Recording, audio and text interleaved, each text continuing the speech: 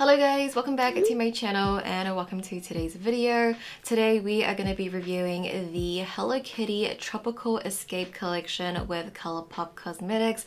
They have collabed with Hello Kitty once again for a really beautiful tropical summer collection. And I do have the entire collection here with me today that I'm going to be reviewing for you. I created a look with all of the palettes, I put the blushes into use, and there's also a new formulation from Colourpop which I'm so excited about. And it's a lip formulation. They came out with these new glowing lip balms, which, spoiler alert, I really do love. So if you want to hear all about it, see my looks and everything like that, comparisons as well, let's go ahead and hop into the video. Okay, so let's go ahead and break down the collection first. I just want to give you a general overview of what you can expect to see in this collection. So let's just start from the top. We have four pan mini palettes. These are $12 US each, which is pretty expensive coming from Colourpop, considering that you could buy a 9-pan for a very similar price. But typically with their collab palettes, these do run a little bit more expensive. But also in this collection, there are 2 pressed blushes, and these are also $12. And then we have their new formulation. This is their glowing lip balm.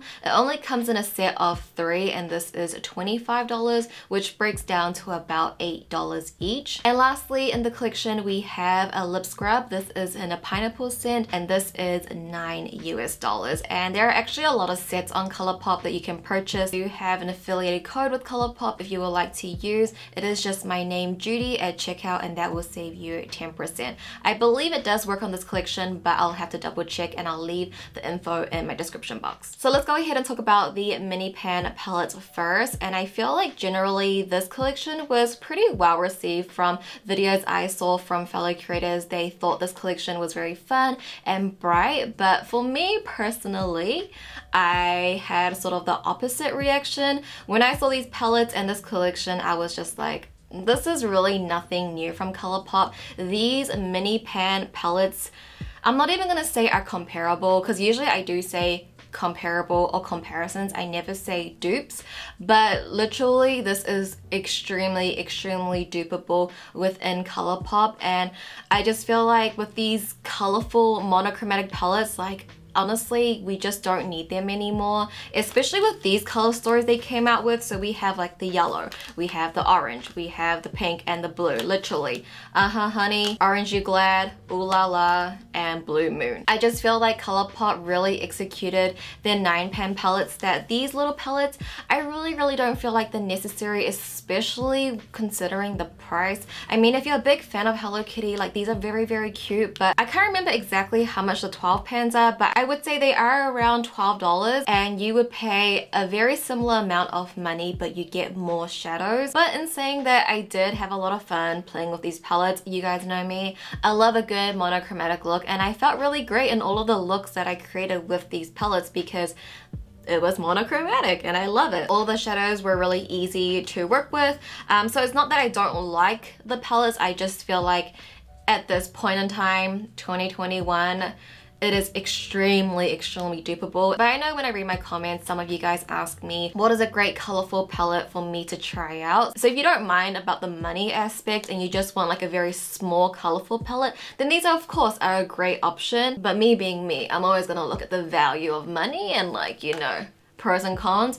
And yeah, these are just not really worth it to me in my collection. I think all of the looks that I created, I could have just taken a 9-pan monochromatic palette that's equivalent to these and created probably the exact look. I've had this idea in my head for a while now, is like, instead of like showing you guys, I guess, comparisons by swatches, I would do one eye look, like for example, the palette I'm wearing today. I would do one eye look with this palette and then an eye look with the Honey palette, which is like the dupeable palette, the comparison palette, and show you it on my eyes. But that would take, you know, even more work that I put into these videos, which I'm okay with doing. I'll do it if you guys want to see it, but I guess when I do my looks, I just want to like showcase the actual eyeshadow palette. So I don't know if that will interfere with the eyeshadow look that I create with the palette, if that makes sense. Just let me know what you guys think and I'll think about it. We'll see. It probably won't apply to every collection, but I guess for a collection I definitely could have done that because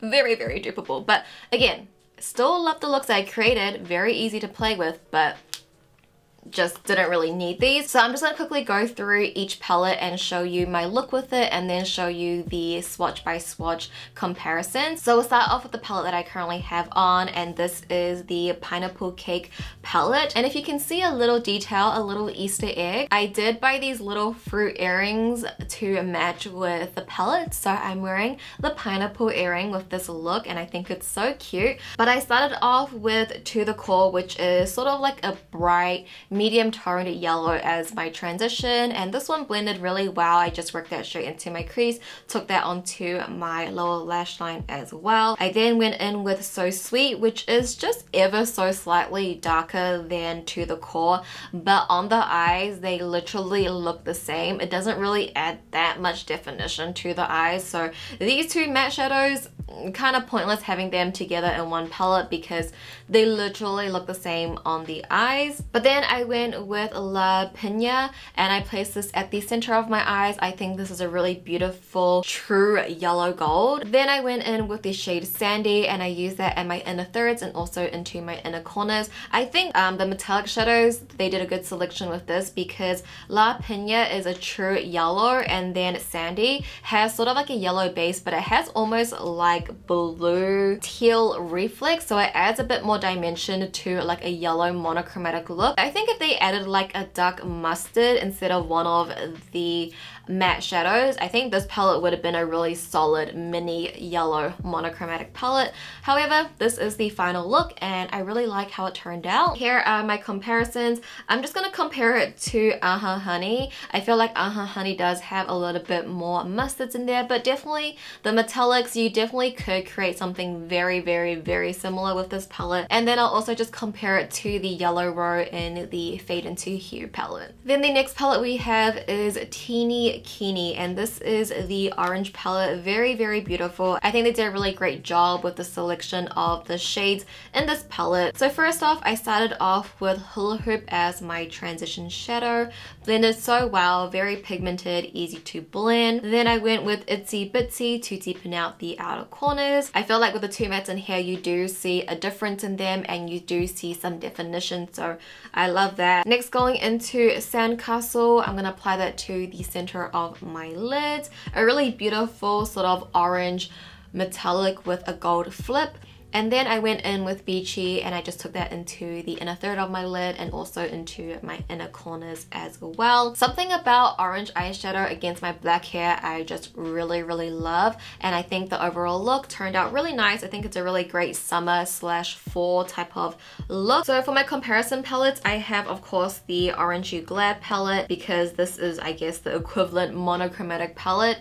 And then I'm also going to compare it to Statement Piece, which is their 5-pan. It's mainly for the metallics that I feel like are a little bit more comparable, but Statement Piece definitely does lean towards that coral side. However, I still want to give you that comparison. And I'm also just going to compare it to the Orange Row in the Fade Into Hue palette. And the next palette we have is Cherry Sweet. This is the pink palette. I personally would have loved if they actually did like a mini red palette because it is cherry, but they did pink for this. It's still cute, so let's just hop into the look. I'm first taking the shade Yummy as my transition shadow, just sweeping that into my crease. This is like a really fun, bright bubblegum type of pink. And then we have Soda Crush. I'm just going to work that at the outer corners of my eyes. I think for a bright fuchsia, this one blended really well and it was really pigmented. I feel like typically when something is very bright, it can look a little bit patchy, but this one worked perfectly. Then I'm going into Hibiscus. I'm going to apply that to the center of my eyes. A really fun pink metallic. I feel like this one's a little bit more unique. It pairs really well with all of the pink shadows. And then we have Lemonade, and I'm just going to take that at my inner third and also to the inner corners. Again, I love this look as well. I love wearing pink shadows, so this one was very pleasing to me and I just really enjoyed this pink look. So for my comparisons, I'm first going to compare it to Ooh La La, of course. I think there are some key dupes here. I also just compared it to Fine Feathered, which is a newer palette from them, but I thought that would be a good comparison to. And the last palette I want to compare it to is Too Hot, which is a 5-pan. I think there are some comparisons here, especially with those metallics. Actually, the last comparison I have is the Pink Row from the Fade Into Hue palette. And then the last palette we have is Cocoa Cute. This is the blue palette. I feel like this has a really good mixture of like teals and true blue, so it does have like a bit of variation in there, which is really nice. But we're gonna go in with Lovely Luau as our transition shadow, just working that straight into the crease. I'll then go in with Hang Tan, and I'm just gonna work this at my outer corners. I was actually really impressed with this blue. Hang Tan is like a very true fine china type of blue, and like I mentioned before, with these like brighter colors, they can be a little bit patchy and really hard to build on, but Hang Tan worked really well. I had no issues with that. But then I'm gonna go in with Bay Breeze, and I'm just gonna apply that to the center of my eyes. Same technique as all of the other looks, and then going in with Shaved Ice at the inner corners of my eyes and also the inner third of my lid space. Also really love this blue look as well. I really do love blue eyeshadow against my black hair. I feel like it gives me a lot of mermaid vibe. Anytime I play with blue shadow, I don't know why, I just want to whip out all of the pearls I have. But let's move into my comparisons. I wanted to compare it to Blue Moon for obvious reasons, and then also High Tide, since this is sort of their teal palette. I'm also going to compare it to Rumor Has It, their 5-pan palette. This does have a similar color story where there is teal and a bit of true blue. And then of course just comparing it to the Blue Row in the Fade Into Hue palette. Now let's talk about the two pressed blushes, and formulation wise, you guys know I love their pressed blushes. One of my favorites, love and adore. These are really cute though, because they do have the imprint of Hello Kitty on one of them, and the other one has Hello Kitty's iconic bow. So let's talk about them individually. The shade that I'm currently wearing is this one here with Hello Kitty's face on it. This one is called Aloha Honey, and this shade is so pretty, a really great summer blush. I would describe it as an orange blush with a pink undertone. It's very pretty, and this is just really up my alley. I know I'm just going to be using this one a lot, and definitely in my collection I couldn't really find that many comparisons, especially in this formulation. So this one definitely added something new into my collection, and I love this one. And the other blush is called Island Shine, and this one is sort of that true fuchsia pink. And I think for a shade like this, I do have quite a few shades that look very similar to it, so I feel like this one didn't really add too much into my collection. But just overall really love the color, and I think these two performed really well. So it really depends on what you have in your collection. I do think these are really pretty and perfect for the summer. Okay guys, let's talk about the new glowing lip balms. Unfortunately, like I mentioned before, it only does come in a set. When I saw these, I was so excited. This was the thing that I was most excited about in this collection, and like I've been hinting in this video, I love this formulation. And I think the question I'm gonna get asked a lot is, how does it compare to my absolute favorite Just a Tint lip crayon formulation? So I would say they are pretty similar in the finish, but I feel like the texture is a little bit different. I feel like if I was wearing this now, you guys might think that I'm wearing a Just a Tint lip crayon, but I would say the lip balms, they have more of like a thicker texture to them, and I feel like these are just a little bit more, I wouldn't say pigmented, because the Just a Tint crayons are very pigmented as well, but these have more of like a lip balm waxy type of texture. Like even when you are swatching it, it has that sort of like, yeah, waxy. I feel like waxy is a good description, is it? Waxy sounds a little off-putting, but I guess it really is like a tinted glowing lip balm. Like the name fits it so well. These do have a different scent from the Just a Tint line. This one smells a little bit more fruity. It smells like something that I applied when I was a kid, like lip smackers or something, I'm not sure, but it smells very fruity. But I would say these are a little bit more impactful fragrance wise compared to the Just a Tint line. So if that is something of a concern, just keep that in mind, that these do smell absolutely delicious, but could be a problem for you. But yeah, I feel like the finish is pretty similar to a Just a Tint lip crayon.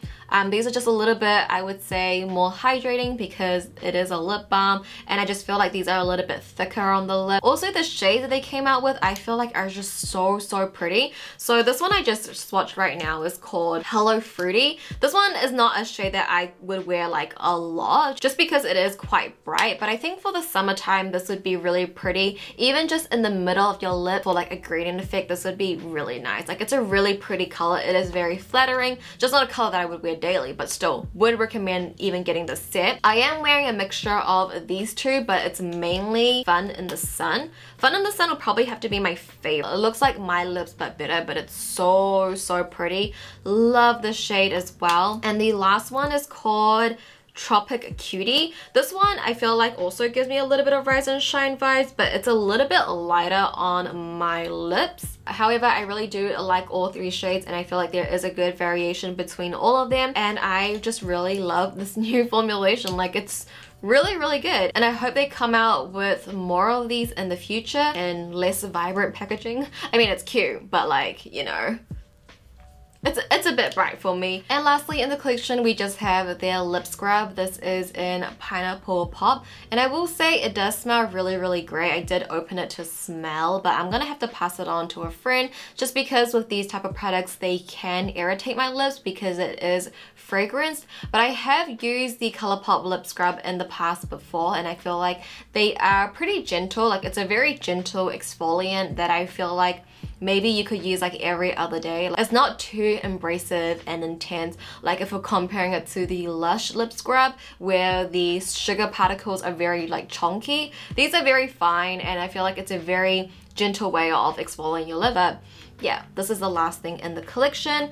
And with that being said, I'm sure you can probably tell which ones are my favorites, which one is my recommendations. My top recommendation would have to be the glowing lip balms. I know these don't come individually, but the shades in here is really worth it. And if you don't like a shade, you could just pass it on to a friend. And then my other recommendation would have to be probably Aloha Honey, just because this one in my collection is more unique, and I just really love the tone of the blush, and I feel like it's a really great summer blush. So these would have to be my top picks. Everything else worked fine. Like, I really loved everything, but just a little too dupeable. But these I love. But okay, you guys, that is going to conclude today's review. I hope you guys enjoyed it. I hope you found it helpful. Sorry it came a little late. I did get this in PR like I think maybe 2 weeks ago, but yeah, it just took me a while. Things happened. Things are happening, you know. I'm so sorry, but I hope you guys still enjoyed this video. I still hope you found it helpful, and if you did, I would appreciate it so much if you could give it a thumbs up for me. I would also love to know your thoughts down below in the comments. What do you guys think of this collection? Because from what I've seen, I feel like it has been really well received, and obviously if Hello Kitty is collabing with Colourpop again, their past collections must have been really great. But anyway, that is it for today's video, you guys. Thank you so much for watching. If you haven't already, subscribe, come and join the family. I love you guys so much, and I'll see you guys in my next video. Bye!